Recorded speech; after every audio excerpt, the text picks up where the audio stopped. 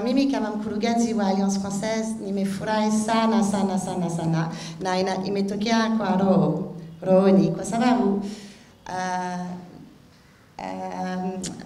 mtengo wa Alliance Francaise na mitengo tofauti mbalimbali ili ya kwanza ni ya kupromote the French culture and French language. So sisi ni shule ya Kifaransa, kuna wanafunzi wengi wanajifunza Kifaransa hapa, watoto na watu wazima.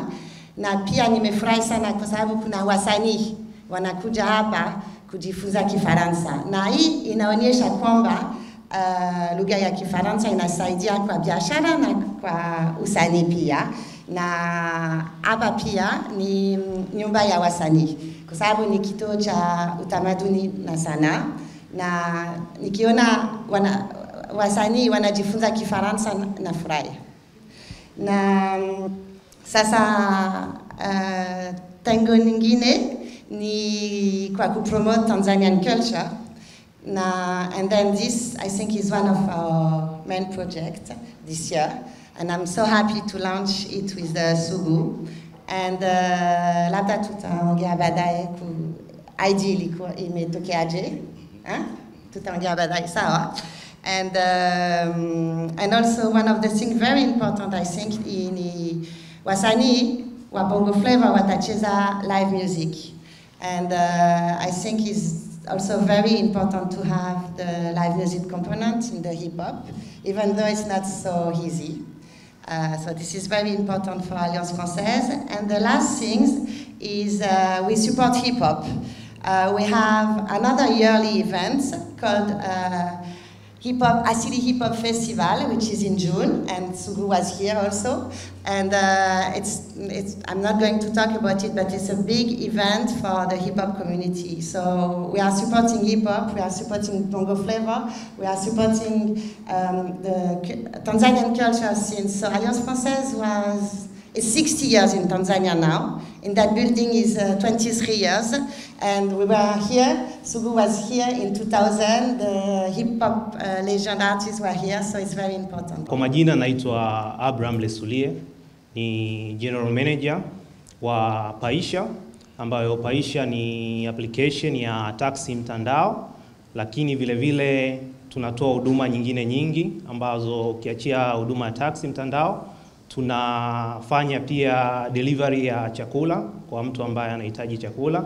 Na tunafanya pia delivery ya vifurushi ambao mtu kama anahitaji kutuma mzigo wake sehemu yoyote ndani ya jiji la Dar es Salaam, Arusha, Mwanza, tayari huduma yetu imeshafika. Na leo hii tunayo furaha pia kuwa hapa na Sugu ambaye ni moja ya msanii mkongwe katika hii tasnia ya muziki wa Bongo Fleva. Kwa hiyo kwetu sisi tumeona kwamba tuwe sehemu ya historia ya kuwa pamoja katika hili jukwaa ambalo linafanyika hapa kwa mara ya kwanza, kwa sababu ni kitu cha utofauti kwetu na kwa wote, kwamba tunakwenda kuendeleza ile heshima ambayo wasanii wakongwe walikuwa nayo, na bado tunataka kuendelea na hii historia kwamba ibakie kwamba katika Bongo Fleva waanzilishi walikuwa ni wakina nani na wakongwe waliendelewa kuheshimika vipi. Kwa hiyo kwetu sisi tuliamua kuungana moja kwa moja na Joseph Mbilinyi ambaye ni msanii mkongwe, kwa sababu alikuja na wazo na tukaona ni kitu tofauti. Kwa hiyo tulimwamini kwamba kutokana kwamba alikuwa na kipaji ambacho kimekuza pia wasanii wengine, imekuwa pia ni chachu kwa wasanii wengine pia kukua katika tasnia ya muziki. Kwa hiyo uaminifu wake, kujituma kwake, kujitoa kwake ndio moja ya kitu ambacho kimetupelekea kwamba kuwa naye katika hii safari ya kuhakikisha kwamba hili jukwaa linaendelea kukua. Kwa hiyo yangu ni kutoa shukrani kwa sababu pia aliwazia Paisha kwamba aliona pamoja na huduma ambazo tunazitoa, na yeye pia alipenda tushirikiane naye kwa njia moja au nyingine. Kwa hiyo napenda kumshukuru sana pia kwa kujitoa kwake na kutufikiria sisi, na sisi tulipokea mawazo yake kuwa sehemu katika hii safari. Jina langu ni Leo Mkanyia, ni kiongozi wa Swahili Blues Band. Ni band ambayo imeshirikiana mara nyingi na kaka mkuu hapa Sugu, na pia ni band ambayo itakuwa backup kwa ajili ya wasanii watakaokuwa wakifanya hii Bongo Fleva Honors ambayo itafanyika hapa kila mwezi. Na kifupi tu ni kwamba tumeshafanya kazi nyingi za kitaifa na kimataifa. Tumeshapiga na wasanii wengi wakubwa sana kutoka kila kona ya ulimwengu huu. Tushapiga na watu wa ndani pia na watu wa wasanii wengi wa hip hop na Bongo Flava as well. Kwa hiyo ni band yenye experience, tutarajie performance ya extraordinary. Naona Sugu alisema standard, lakini haitakuwa standard, itakuwa above standard. Tutakuwa na vitu ambavyo sidhani kama vimeshawahi kusikika kabla kwenye muziki ya Dully Sykes. Kuna vitu tutavispice up, nyimbo zile zile Salome na Hono na nyingine nyingi za kwa kazi hapa, lakini tutazipiga kwenye viwango vya kimataifa ili tu kuweka muziki uonekane kwamba ni kweli umerekodiwa miaka 3-4 iliyopita, lakini still tunarudisha kwenye hadhi yake ile ile ya kimataifa. Hilo ndio lengo letu kubwa, au ndio sehemu yangu katika project ya Bongo Fleva Honors. Show kama show, pia tutatengeneza content ya kila msanii kila mwezi. Kwa hiyo camera crews tutamfuata msanii kuanzia kazi yake sasa hivi. Kama Dully ni producer sasa yuko studio, tutaanzia studio. Kama Inspector Haruni ni mkurugenzi wa garage, yuko somewhere Temeke, tutaanzia pale kwake. Segment ya pili itakuwa ni interviews za wasanii. Segment ya tatu itakuwa ni rehearsals, na mwisho ni show yenyewe. Zote tutazichukua kama content na kuziweka kwenye content ya nusu saa.